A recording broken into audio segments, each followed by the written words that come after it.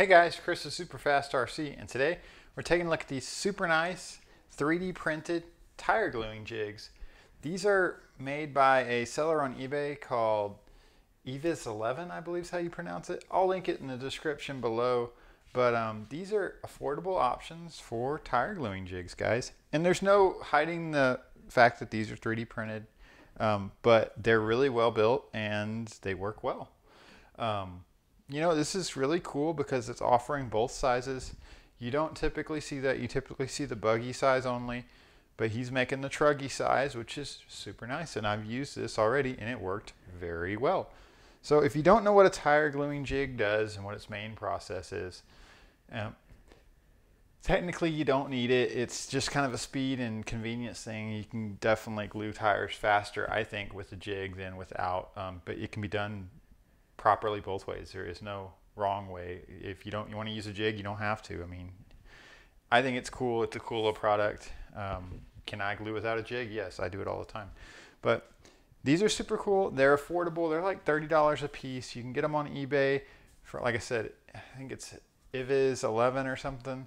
I'll link it in the description. But anyways, let me show you what they got going on. So 3D printed. There is Phillips head hardware there, and it just latches down like that. And how it works, let me pull the Truggy one out of the way for a minute.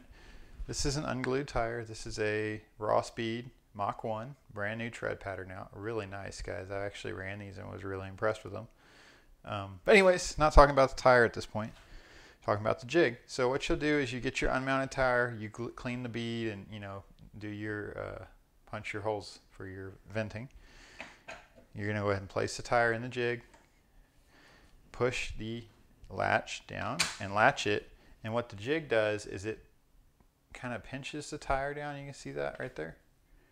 Pinches the tire down, and then you just run your glue bead around there, around the edge of the jig, and then when you release the clamp, it goes down and the tire contracts back around the wheel, and your glue is evenly dispersed throughout the bead, which is really nice. And it's speedy if you get good at it with the jig. You can definitely glue a set of tires very quickly. So after you get the glue in there, you have this glued and everything, go ahead and put your tire band on and just set it to the side. And then, of course, you clean off your bead and whatever. But same process on the reverse. You just put it down, get it clamped. The jig will produce the crimp the tire down so you can get into the bead there. You run your glue bead, and then you just release the clamp, and voila, the tire contracts back around the wheel, and you have a nice evenly dispersed gluing surface there inside the bead of the wheel. So it's just a convenience feature. No, you don't have to have these. Is it a cool factor? Is it definitely a plus to have? I believe it is. I think it's a major time saver and headache saver. And for the price, these 3D printed ones, I don't see any real difference from the fancier ones you can get from like hobby stores. And I haven't seen one that will do Truggy yet at the hobby shop. So basically the same design, just scaled up. This one obviously has already been glued and it's been ran, but just for demonstration here, it does the same exact thing. Pinches down on the bead of the wheel, you clamp it, and voila, you have a gluing surface exposed. Release, rinse, repeat.